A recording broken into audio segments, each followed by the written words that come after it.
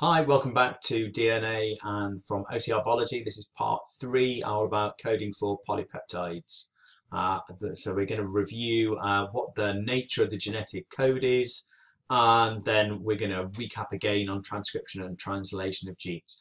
Again, for many of you, you might have already covered this at GCSE in Triple Science, but it bears repeating. It's one of the concepts that students often find challenging, and it's a sort of a lengthy process we need to recap on.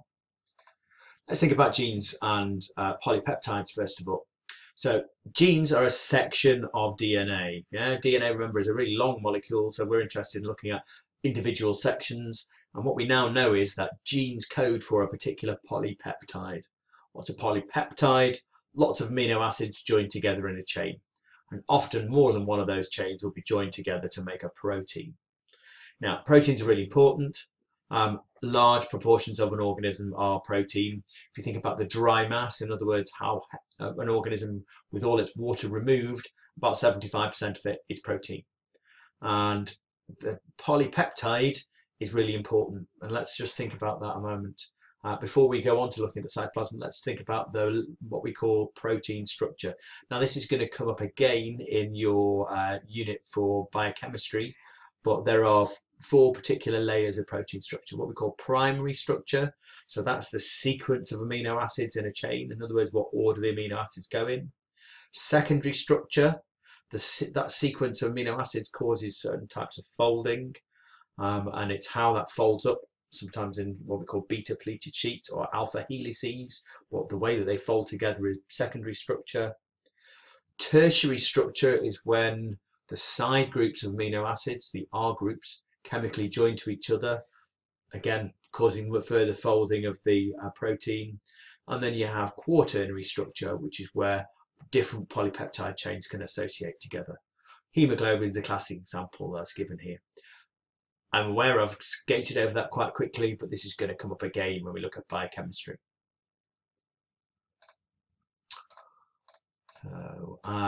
Genetic code.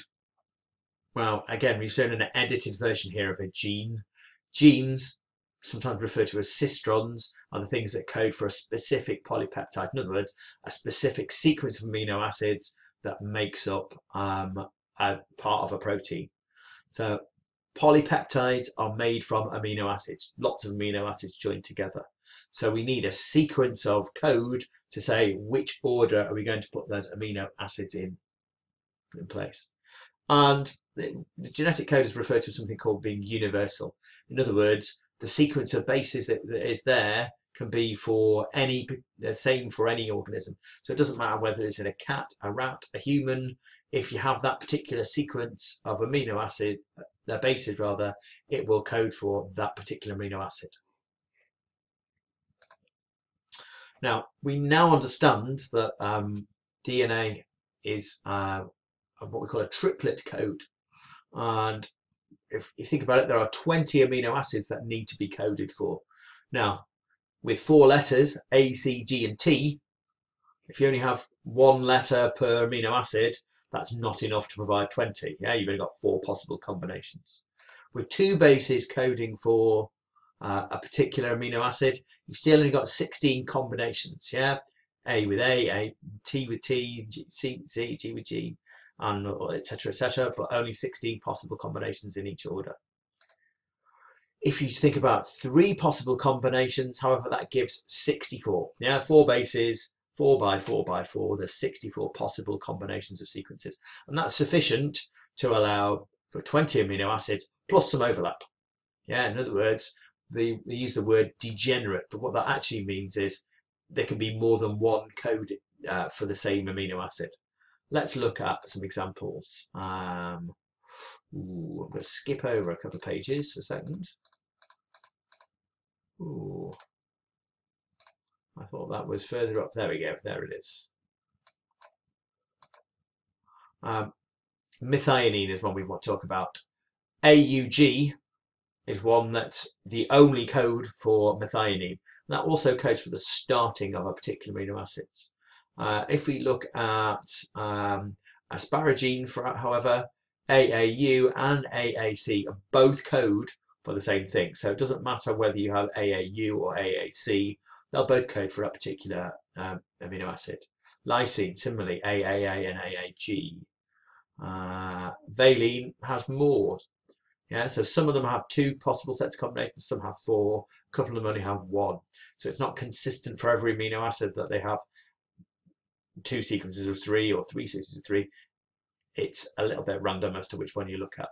There's also a stop codon when you provide that particular one, if those particular sequences, it marks the stopping of a construction. Let's skip back now just to see what we were talking about. There we go. We were talking about it being universal, talked about the triplet code. Let's think about transcription and translation. So, recap again. We've got information stored in the DNA in the nucleus of the cell. We've got to get that information out of the nucleus to where protein synthesis occurs. And remember, the protein synthesis occurs on ribosomes. So you've got to get the information from the DNA out to the ribosomes in the cytoplasm. The only way of doing that is using RNA, messenger RNA. Now, producing messenger RNA is something called transcription. Yeah, remember we've talked on previous videos about copying the DNA where sections unwind and then it makes a copy of one strand. The process is exactly the same for producing mRNA. You get a section of the DNA unwinding, the section that is going to code for that particular protein. It unwinds, the hydrogen bonds break, and then you get enzymes moving along to encourage a particular messenger RNA strand to form. Now remember, messenger RNA is only single-stranded, and that kind of makes sense. If it's making a copy of one of the strands, it will have ribose instead of deoxyribose, just a subtle difference in the pentose sugar. And again, the base pairs, if you've got thymine, you will be replaced with uracil. So when we look at this sort of sequence here, A will pair with U, A with U, and T with A. So you're getting uracil in the place of T in all of these chains. Now, notice that we've got what we call a coding strand and a template strand. The coding strand, this sequence is the same as a sequence over here, except for the fact that the T's have been replaced with U. So whereas ATGT, we've got AUGU. Yeah, so this is the same sort of sequence. So the coding strand and the mRNA strand will have the same sequence of bases, except for the fact that T and U are sort of been replaced. But this is the opposite. This is the template on which this messenger RNA forms. So coding strand, the messenger RNA will have the same code sequence as that. The template strand, this is the strand on which the messenger RNA forms. So during transcription or copying, remember transcribing is making a copy. Think of ancient monks writing out copies of books. That's transcribing. This is no different. It's making a copy or a transcription of something. You get base pairing, as we've just said. And let's think about the fact that with the one strand, you get the opposite. Remember, it's talking about something being overlapping or non-overlapping rather. Yeah, you get sequence of 3, sequence of 3, sequence of 3. There's no sort of overlap here to here. Yeah, DNA, TAC, well, the opposite strand is AUG. So if this is our template strand, then the messenger RNA forms as a sort of the opposite, if you like, on it. Yeah, so you get an exact copy of the coding strand, substituting T for U. But otherwise, this is the sort of, if you like, the matching pair on which it forms, because it acts as a template. It fits against it and acts as a template. Well, we've looked at that already. So once we've got our messenger RNA formed, then we get transcription. The transcription happening. It moves out the nucleus through the nuclear pore. Remember, there's a nuclear envelope, a double layer of membrane with pores in between, and the pores are there so that messenger RNA can move out of the pore and go out to the ribosomes, where the translation, it's always easy to get those two mixed up, translation occurs. And the ribosomes are the site of where translation occurs. They can be free in the cytoplasm, But remember that many of them obviously are also attached to the rough endoplasmic reticulum. Yeah. So ribosomes. The ribosomes, if you like, where the messenger RNA fits onto, so that ribosome will move along the messenger RNA strand, and as it moves along, it reads the sequences of 3. And this process of the ribosome moving along, reading the sequence of 3, is translation. Yeah.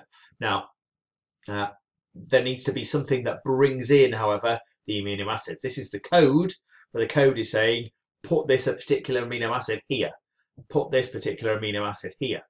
So we also need transfer RNA to bring in the amino acids. Now, this looks a little bit like a funny cloverleaf, if you like, sometimes described as that.